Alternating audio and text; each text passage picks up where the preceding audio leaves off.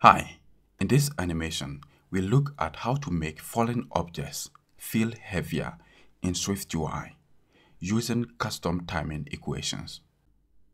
In this animation, you can see we have two $signs and they fall gently into the piggy bank. You can see here we are using one of the default easing functions in SwiftUI, easeIn. I created this animation for a friend and he came back later to say the fallen objects look like they are made of paper. He wants them to feel heavier. He wants them to feel as if they are made of metal. So how do we do that? By changing the easing function, for example, to easeInOut. You can see the objects fall gently into the piggy bank. We can use custom timing function to make the object feel heavier as if they are made of metal. So let's do that. Let's remove the animation modifier and add it later on for both objects. Let's add it again. For now, we are going to use a custom timing function. The timing curve takes 4 parameters and these are cubic Bezier values. So let's go to the browser and go to the website easings.net. From this website, you can get custom easing functions for your animation created in SwiftUI. So over here, we want the easing function that makes the object feel as if it has a heavier weight. So we are going to use this one, easeInSec.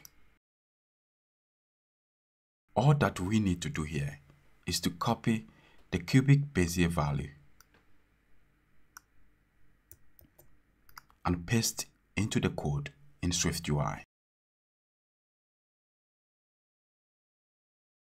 So over here, I'm going to replace all the parameters with the cubic Bezier value we copied from the website.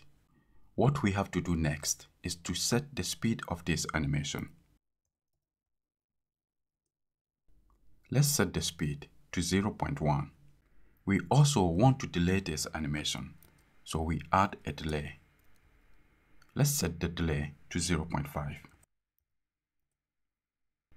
We also want this animation to repeat forever, so we add the repeat forever modifier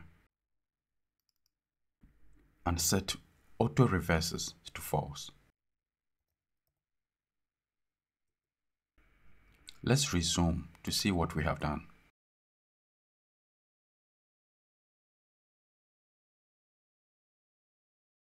You can now see the fallen object looks very heavy.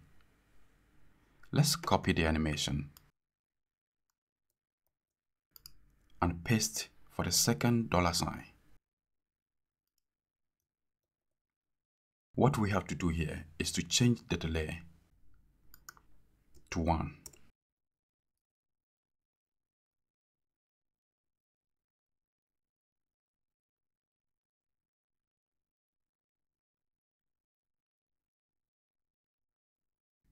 So by using custom timing equation in this animation, the two fallen objects, the $signs, look as if they are made of very large mass. So this is how to make a fallen object feel as if it is heavier in SwiftUI using custom timing equation.